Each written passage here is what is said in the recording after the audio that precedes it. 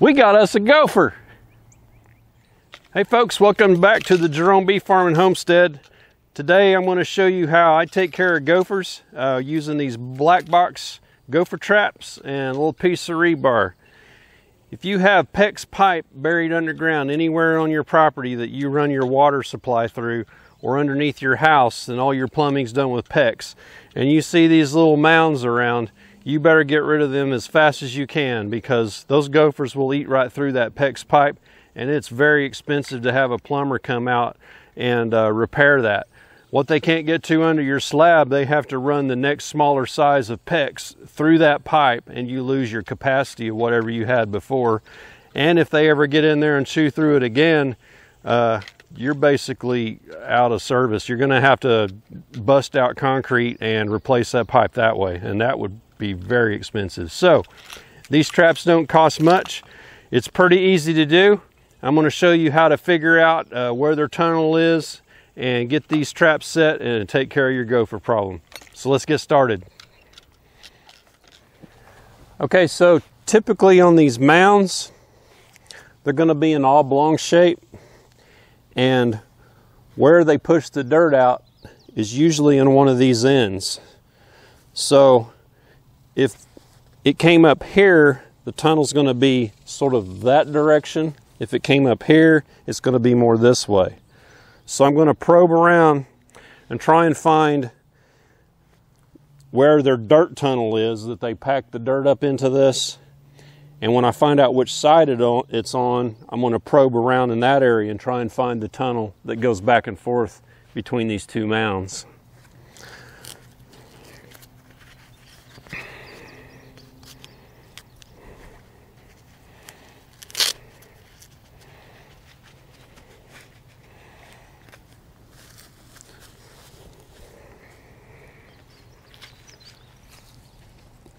So I'm going to try this area first. Sometimes you can go with your fingers and find it where it came up.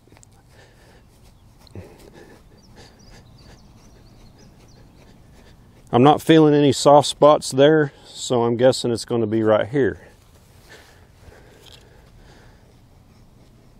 Yeah.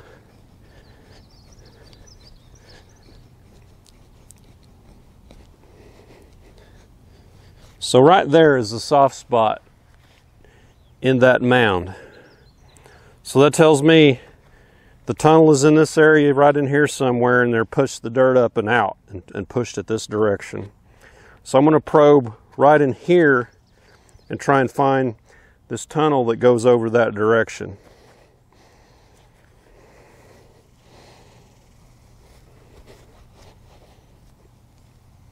I think I hit it on the very first one.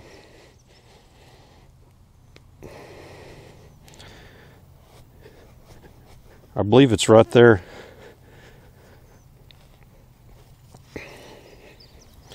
This ground's pretty hard.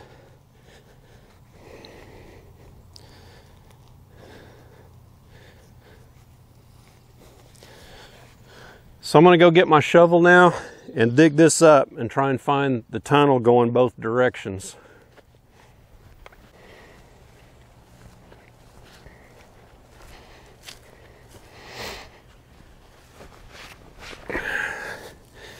Okay, I gave up on that side. I couldn't find the tunnel, so I'm going to try over here.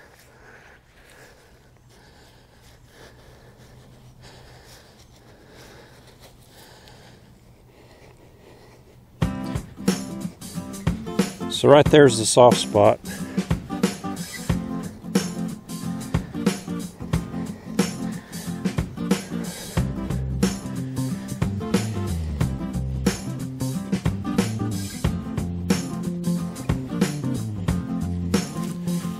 Sure feels like there's a tunnel right there.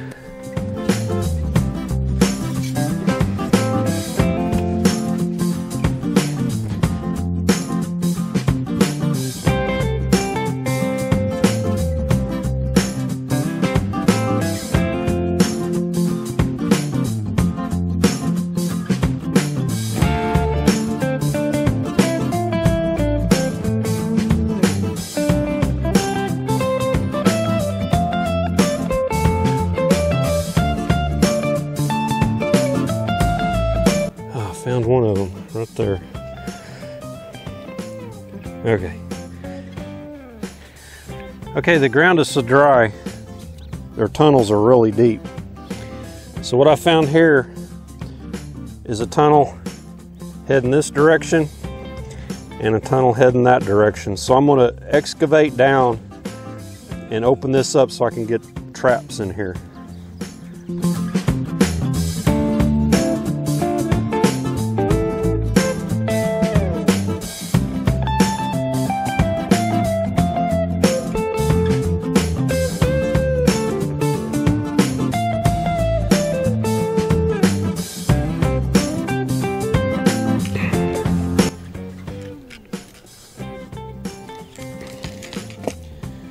I need to make my hole a little bigger.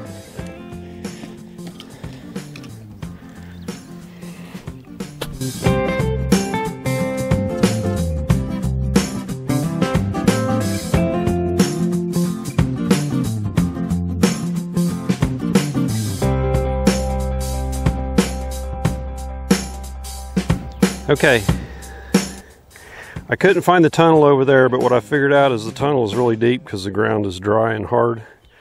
So I did locate it over here. Try and get a shot in here. So right there, you can see one direction, and going the opposite direction is the other side of that tunnel. So what we're going to do is put a Victor black box on both sides of the tunnel. So whichever side of the tunnel the Gopher's on, it's not going to matter. So I'll give you a shot of how I set this.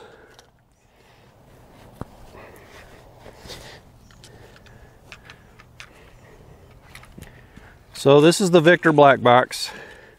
I got mine on Amazon. I think I bought them in a package of 4 or 5. I don't know. Seem like they're about $6 or $7 a piece. But they're readily available on Amazon. I have not seen these like at any brick and mortar stores that you can buy. So what you do, it's basically a reverse mouse trap. You have to push this down and it goes down inside like that. And this little, just like a lever on a mouse trap, this is what holds it. You flip that over and put the trigger right underneath it like that. So there you can see how it's set. So when the Gopher goes into it, he goes towards the end where it's a dead end, and he runs into this little wire loop, and when he does, it catches him right there. And that's the end of the Gopher. So I'm going to set both of these in the hole, and usually I have luck within the first hour or two if the Gopher's there.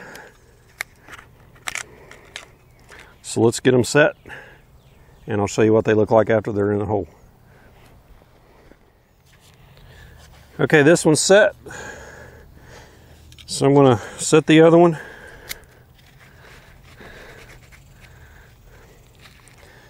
Man, it is hot out here. There is no breeze at all.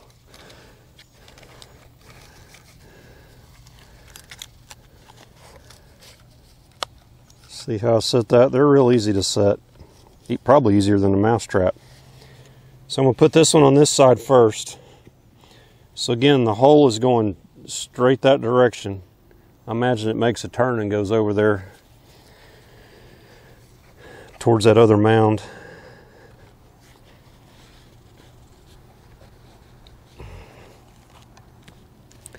So something I noticed when I put it in there, there's not a clear, there can't be anything in the way of this traveling up, or it'll slow it down and you'll miss the Gopher. So I got to clean this out just a hair on the top.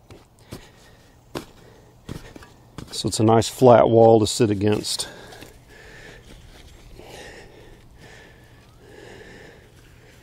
I got a root in there too. I need to get out of the way.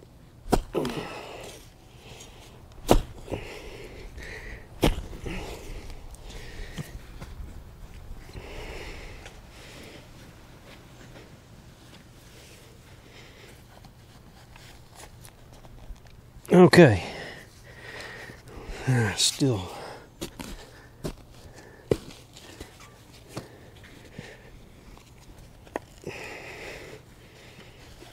There we go. I'm going to put this one right here over this hole.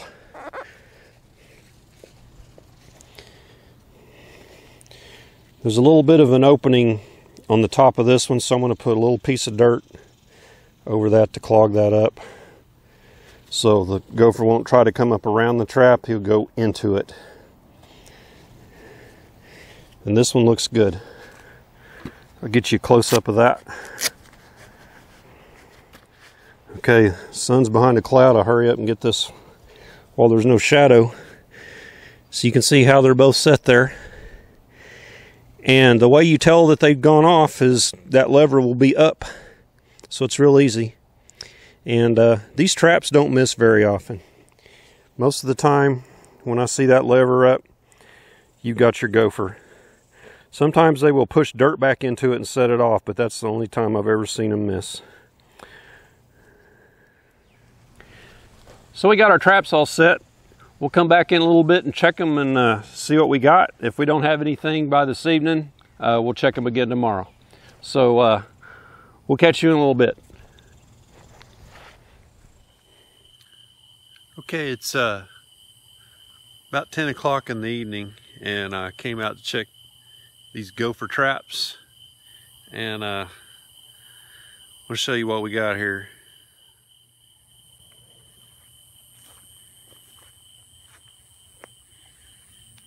So you can see this back one here is tripped, and I can see fur.